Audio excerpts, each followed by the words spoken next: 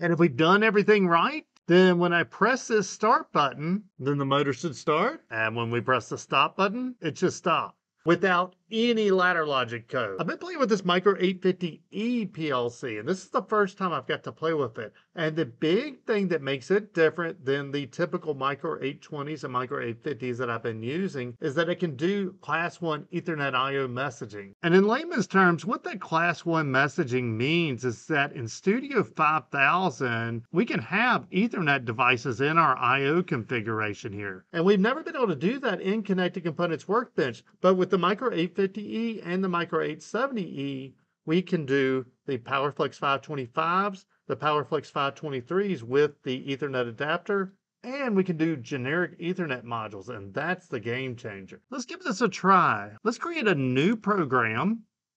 And under controllers, I'm going to go to Micro850 and then this L50E. And I have a 2080 L50E 24QBB. I'm going to select it and add to project. And here under Ethernet, first I'm going to go ahead and put my IP address in because I forget to do that half the time. And inside of Ethernet, we have module. And here we can add modules.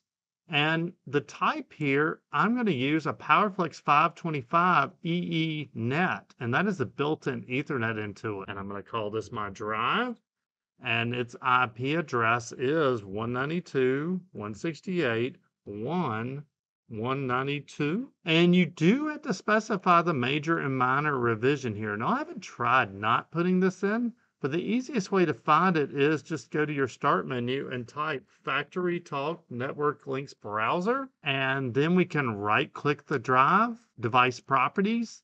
And right there it is, 7.001. I'm going to enter that in. And in my case, I do have a 110 volt half horsepower drive. Okay. And that should be it. Let's download this program and we'll put it into run mode. But there's one more step. We also have to configure two parameters typically in the Powerflex 525 to make it be able to be controlled over Ethernet. And those are P46 and P47. And I'm just going to hit the escape button all the way out, and then I'll hit the enter button, and that highlights the B. And we're going to go up to P, and then I'm going to go down to 46. And this needs to be on 5 for Ethernet. Then P47 needs to be on 15 for Ethernet. And now we're going to go into our global variables. Notice we didn't even create a program for this one. We have no code in here. And if we go down, we have drive:(I) and drive:(O).